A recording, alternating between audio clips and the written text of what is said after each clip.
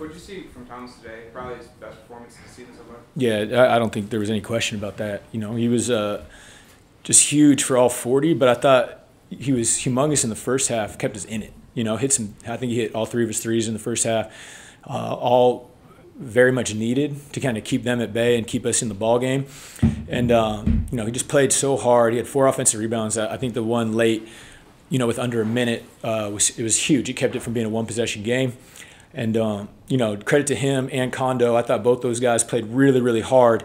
And you know, it's tough to finish a game on the road in the SEC with 2 freshmen in the front court. And both those guys did a great job to finish it up for us. Just the difference in the defense in the second half. What was it? Yeah. Yeah, you know, I think we challenged our team pretty good at halftime.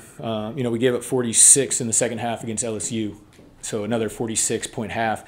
And it was a little bit, you know, just asking our guys what we want our identity to be. You know, or do we want to be a team that is really good offensively, but, you know, looks like a team that doesn't have much interest in guarding, or do we want to be a complete team that has a chance to play deep into the season? And my challenge to them was I want to see more of that second team. And I thought we did a better job in the second half with our physicality. We were getting on 50-50 balls better. We did a better job on the glass. And we did a better job staying attached to shooters. You know, they made 6 threes in the first half, got up 15. We only allowed 9 attempts in the second half. One of them was late on a switch. So, you know, specifically those areas. And, yeah, I got that right, 3 in the second half. And then, you know, just making them miss more than just being okay with them getting a shot up. It was 19 turnovers last game. Zion's line is just ridiculous.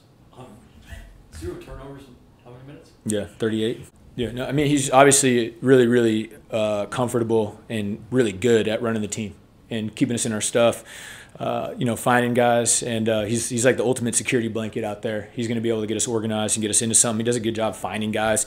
Does a good job recognizing when things are available. Like, he called that action early in the second half for Will to get that stop behind 3 on our Iverson action. So he's out there seeing things and playing quarterback for us. And to have a 5th year to do that, you know, it just gives me a lot of comfort, and obviously it makes our team a lot better. Seems like y'all focused on taking away the 3 ball there in the second half. How do you do that heading into your game against Alabama, so we relies on the 3 at I have no idea yet, to be honest. I mean, they get 3s up against everybody, you know, but that was a huge emphasis for us today.